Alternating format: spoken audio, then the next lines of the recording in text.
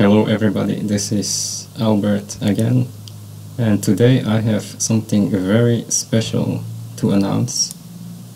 So maybe some of you know, but I have a blog called Correlation Economics, as you can see here, and this blog was started somewhere in 2011, and I created this blog to monitor economic indicators.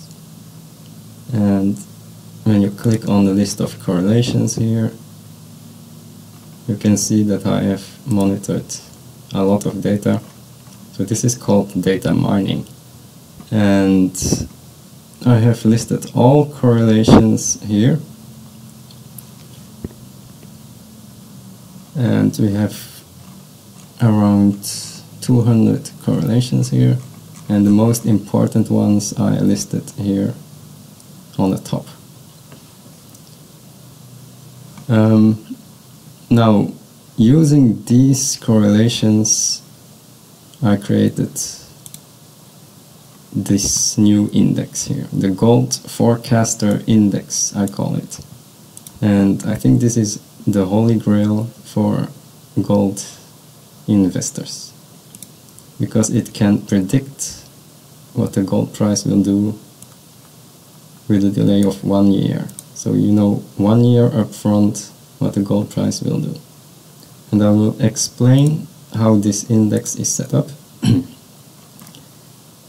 So this is comprised of 5 economic indicators that I monitored for 8 years long. The first one is the capacity utilization in the US. Second one is the consumer price index. Third is the 10-year yield.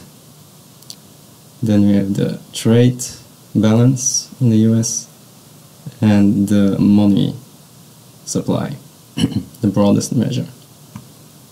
Why did I take these indicators? Let's go over them one by one. So capacity utilization. What's important on that is, as you can see here, capacity utilization, the blue line here, is a leading indicator for price, the consumer price. So when that goes up, the price will also go up. And that's because when the capacity of the industry goes above 80%, that means that the producers cannot produce anymore the stuff, so they need to increase prices. So that has an effect on the price level. And as you know, gold is a very good way to defend against price inflation. So this is the first indicator that I put in the Gold Forecaster Index. Now the second one was the Consumer Price Index.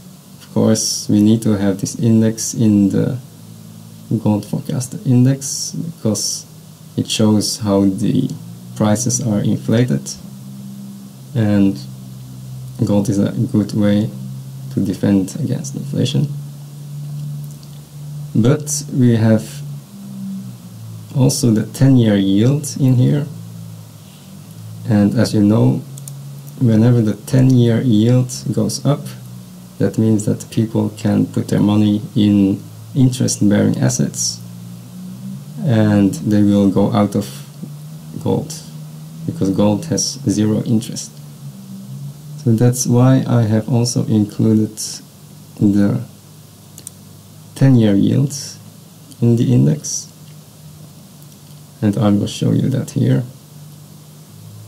This is a chart of the 10-year yield minus the CPI, Consumer Price Index, and when this goes up, it means that yields are very high.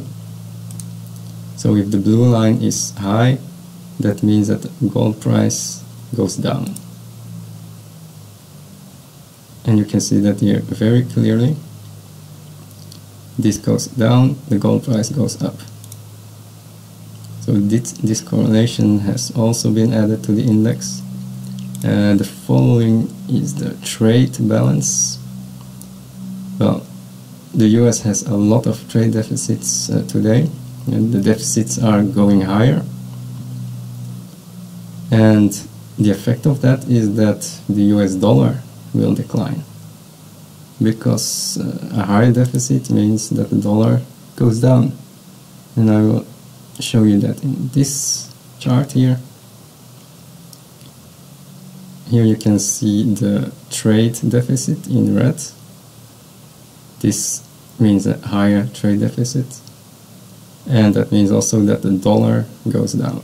So this is a very interesting correlation here. And if you see that the trade deficit goes up, which means the blue line goes down, then the dollar drops. And if the dollar drops, gold will go up. That's a normal correlation. Now then we have the last one, and that's the money supply. Of course, we put the money supply in this equation because that measures how the Federal Reserve is printing money. As you can see here, the red line is the line where the Federal Reserve prints money with the different QEs, quantitative easings. And whenever the Federal Reserve does that, it means that we have inflation, because inflation is the increase in the money supply. And of course, we will put that in the index here. And we add all of this up, and we get the gold forecaster index.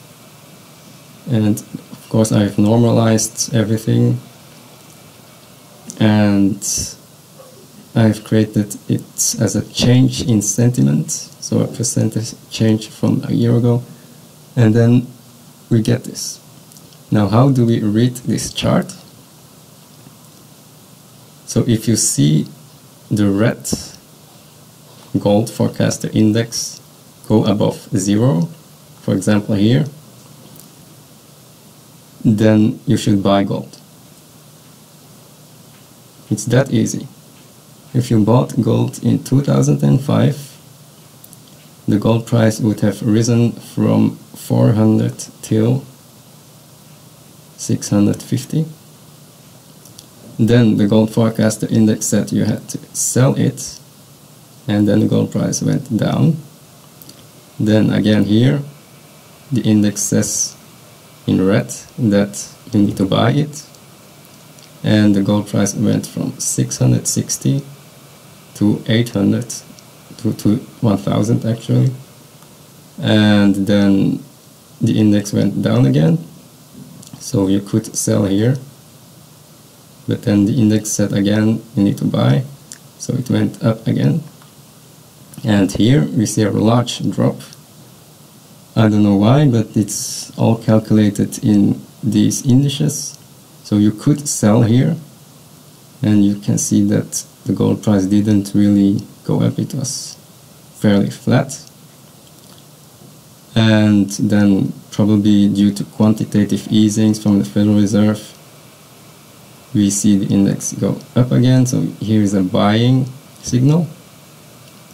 And yes, the gold price went up from 1,300 to 2,000.